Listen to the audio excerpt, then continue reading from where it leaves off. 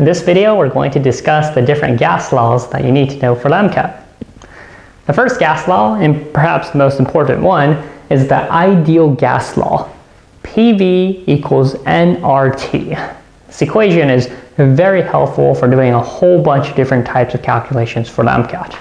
So we have P, the pressure, V, volume, N, the moles of gas, R, the gas constant. This is equal to 0.08 liters atmospheres per mole Kelvin. And then we have temperature T. And of course, as I referenced in the previous video, make sure when you're doing calculations with temperature that you're using the Kelvin scale. All right. Now, this ideal gas law you will use in a number of questions where you just have to plug in the different values to solve for one of these different variables. However, we often see simplified versions of the ideal gas laws with these other gas laws that you might have heard about before: Boyle's law, Charles' law, and Avogadro's law. So let's take a look at these. Boyle's law is looking at gases under conditions where the moles of gas as well as the temperature is constant. So we're going to say here N is constant. We're also going to say that T is constant. So in this case, with our ideal gas law, if the moles of gas N and the temperature is constant, then this whole right side is a constant. So what that tells us is the product of pressure and volume is a constant. And if that's the case, if you want to increase the pressure, then you have to decrease the volume, and vice versa.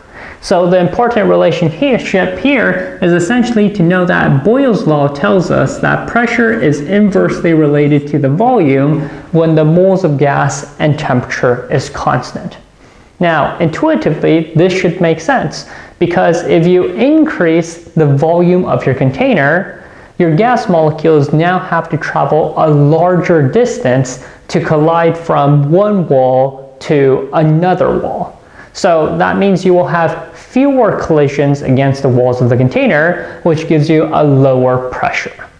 So this is the relationship. Pressure is inversely related to volume. We often see this in an equation form as P1 V1 equals P2 V2. So you'll likely want to be familiar with this equation as well. Our next law is Charles' law. Charles' law is looking at the ideal gas law when the moles of gas is constant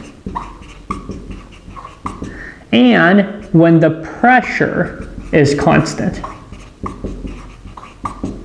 So in this case, if we look at our equation, if pressure is constant and the moles of gas is constant, then you have volume being directly proportional to the temperature.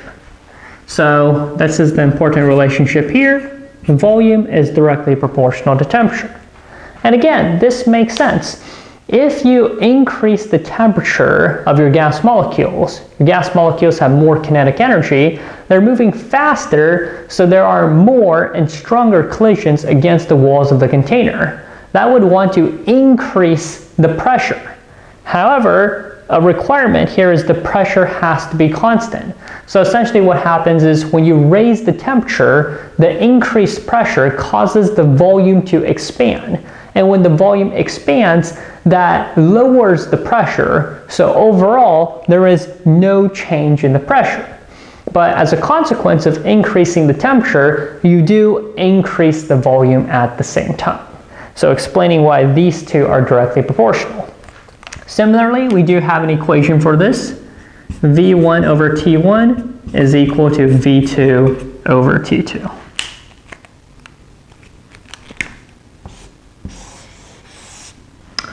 All right, so let's take a look at our last law over here, Avogadro's law.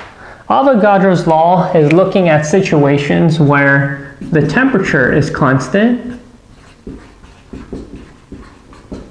and the pressure is constant. In this case, if pressure is constant and temperature is constant, then we can see here that volume is directly proportional to the moles of gas. So that's the important relationship here. Volume is directly proportional to the moles of gas. And this should make sense because we said previously when you're at STP, 1 mole of gas occupies a volume of 22.4 liters. This is true regardless of the identity of the gas, meaning if you have 1 mole of helium gas, 1 mole of water vapor, or 1 mole of nitrogen gas, they all have the same volume of 22.4 liters. At the same time, if you have 2 moles of gas, you have twice that volume. If you have 3 moles of gas, you have 3 times the volume of 22.4 liters. So that explains how the volume and number of moles is directly proportional when pressure and temperature is constant. And similarly, we do have an equation, V1 over N1 is equal to V2 over N2. And this is another relationship that you want to know for MCAT. Now, the last thing I want to talk about is I have mentioned several times that for temperature, it's important to use the Kelvin scale. So I do want to take a look at a quick example. So in our example, let's say we have a situation where a gas has a volume of 1 liter at a temperature of, let's say, what's a good temperature? 27 degrees Celsius. The question is, if pressure and the moles of gas are constant, what is the volume at 127 degrees Celsius? All right, so let's think about this. In this situation, we have a gas with a volume of 1 liter at a temperature of 27 degrees Celsius. I want to know what happens to the volume if we increase the temperature to 127 degrees Celsius, but the pressure and the moles are kept constant. So if you think about it, the situation where pressure and moles are constant, this is essentially looking at Charles' law. So Charles' law tells us that if pressure and moles are constant, then volume is directly proportional to temperature. So in that case, if you look at the temperature, you might think, hey, 27 Celsius to 127 degrees Celsius, that is almost increasing essentially by a factor of 5, right? You can round this to 25, you can say this is 125. So you might think, hey, my temperature increased by a factor of 5, so my volume must also increase by a factor of 5 to 5 liters.